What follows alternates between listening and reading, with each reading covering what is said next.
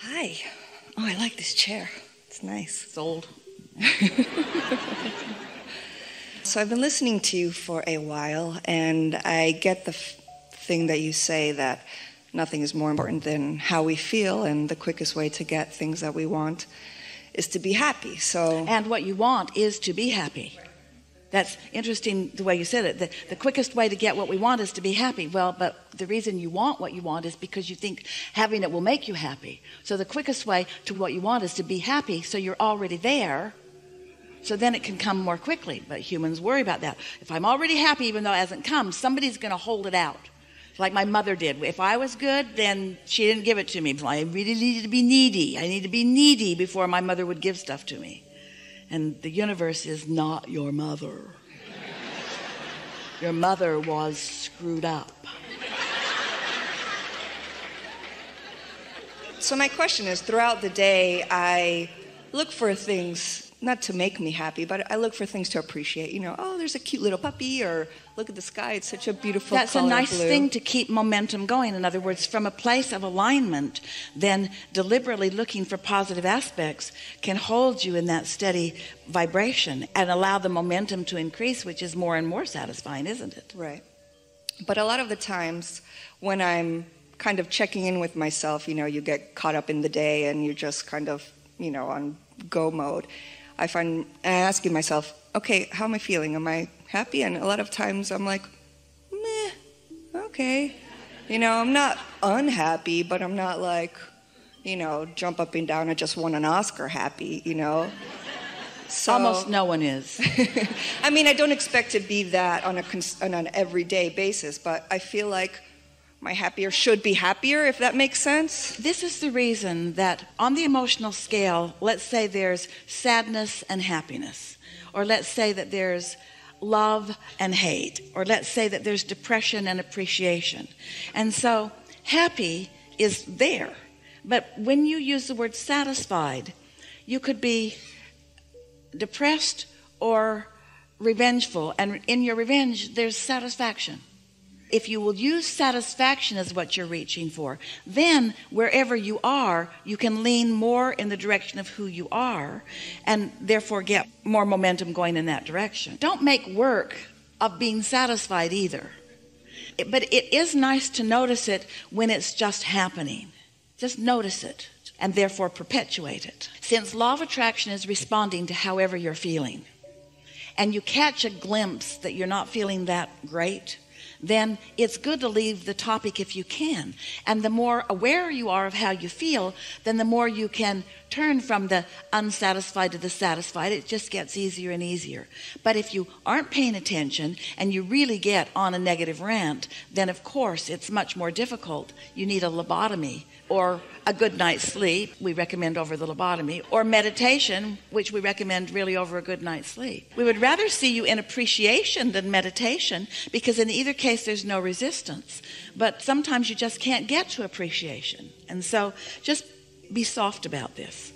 So your question is around feeling some dissatisfaction and wanting to turn it into satisfaction. Yeah, to just be happier, because sometimes when I'm checking in with myself about how I feel, oh, maybe I'm doing that thing you said that we're doing. But here's the thing, and we are so happy that you are helping us to talk about this here, because here's the thing. So here I am in this moment of time, and I'm having this manifestation, and in this example, I don't feel all that happy, but it is what it is, yes? So it's got to be enough, because it is what it is. And why is it what it is? Because of the momentum that created it. In other words, once something has manifested, you're really going to like this. The emotion that you might call dissatisfaction or not happy, that's a manifestation. Let's talk about this. So you're tuned in, you're in the receptive mode, and an idea comes to you. And you feel the enthusiasm of the idea. So you know you were in the receptive mode because the idea feels really good. Well, along with that idea is the emotion of happiness. And so you're in a manifested moment where the emotion is part of the manifestation. So what we're getting at here is that when you are feeling some dissatisfaction, it's manifested, and therefore it's already happened, and therefore the momentum is already underway, and therefore there's not all that much that you can do about it right here and now. when it feels like that to you. But you take note of it, and you acknowledge that you want to feel happy, and you deliberately launch some more rockets of desire into your vortex, and then you get a good night's sleep, and when you wake up in the morning, you deliberately meditate, because you know that meditation takes the edge off. So now this next day, let's call it Sunday, you've meditated, and so now your chance of, and we use that word because we know how you use that word, your chance of happiness is greater now that you've meditated this Sunday morning than it was before you did. So you meditate for 15 or 20 minutes, and then you just go into your day and you feel whatever you feel. But when you're feeling it, it's really sort of kind of too late to do anything about it, because it's the result of energy that you've already flowed. Are you getting what we're talking about? You can't think your way out of it. You can't talk your way out of it. You can't say, universe, I want to take back all the momentum that I had about that because I didn't really mean it. And after all, I want to be happy.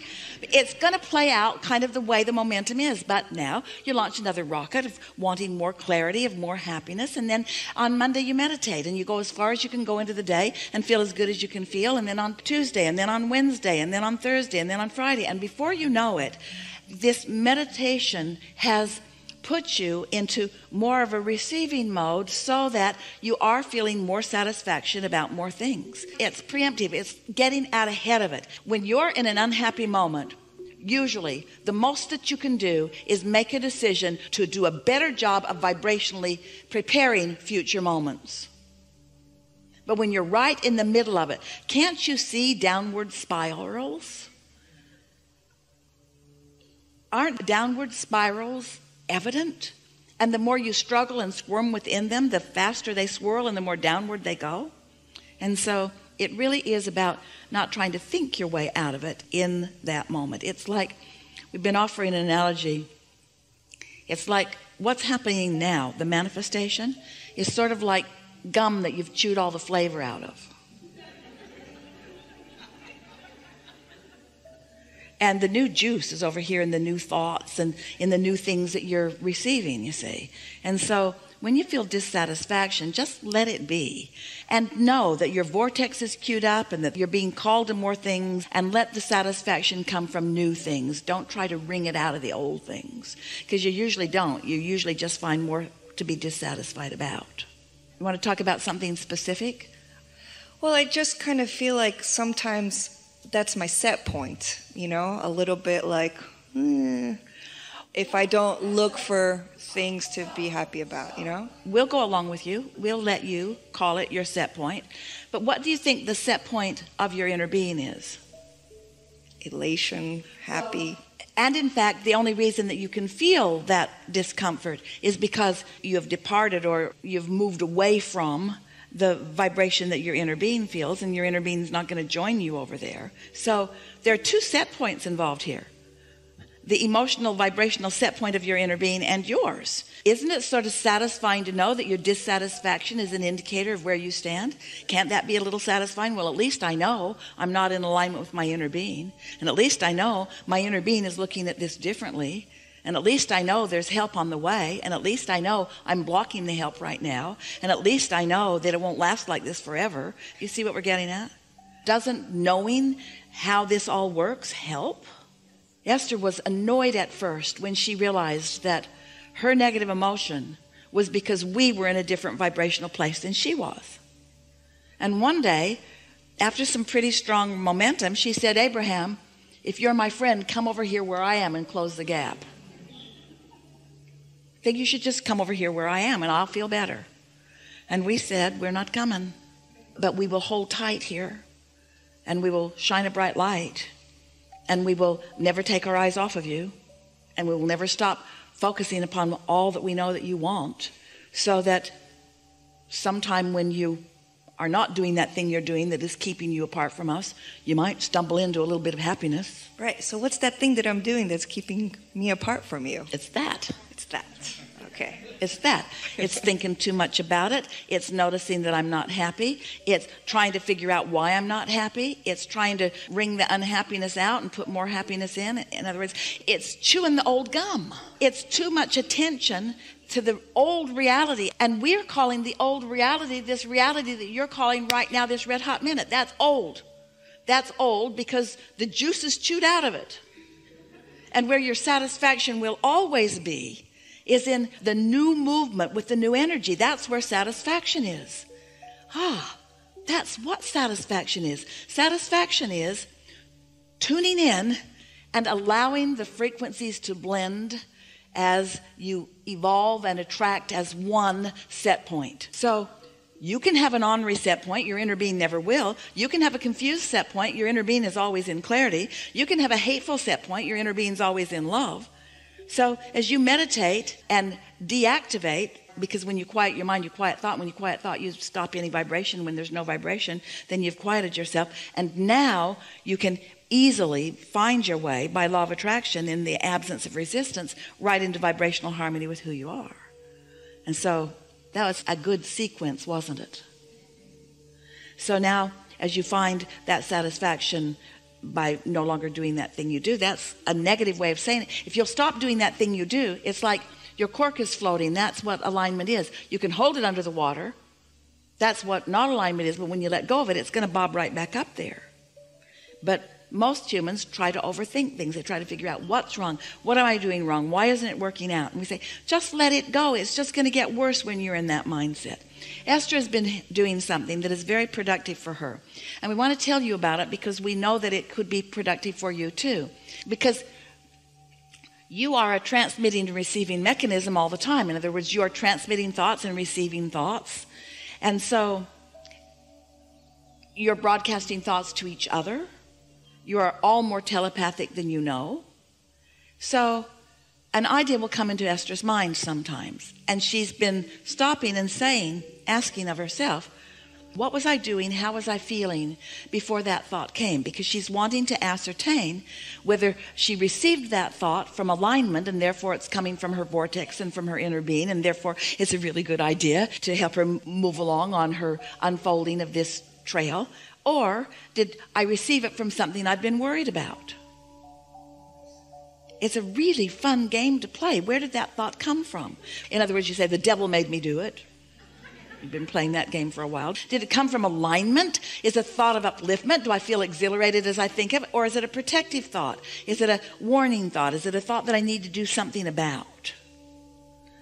And so as more and more you're in the receiving mode, then more of the thoughts that you receive will feel like that. You have control over everything that comes to you, starting with your own reception of your own thoughts. Do you believe that you create your own reality? Have you wondered how it happens? Are you starting to get the sense of what your own point of attraction is and how you accomplish your own point of attraction? And so in the same way that you could go into a bookstore or a library, and there are all of these books on different subjects with different attitudes and moods within them, and just because you have the ability to read the language in which they are written doesn't mean that you want to read every one of them. Some of them are more suited to what you're looking for, to who you are. And so the same thing is true of everything in the world. There's a plethora out there, so many things, so many experiences, so much potential. And so who was I when I walked into the room is more important than what I found when I got there. That's a good way of saying it. How I'm feeling vibrationally walking in matters so much more than what was in there before I got there, because what's in there is a perceptual thing anyway. Did we get there for you? Yes. Thank you very much. Be playful about it. A little less heady and a little more emotionally. That's just incredible that I got. Thank you. Yeah.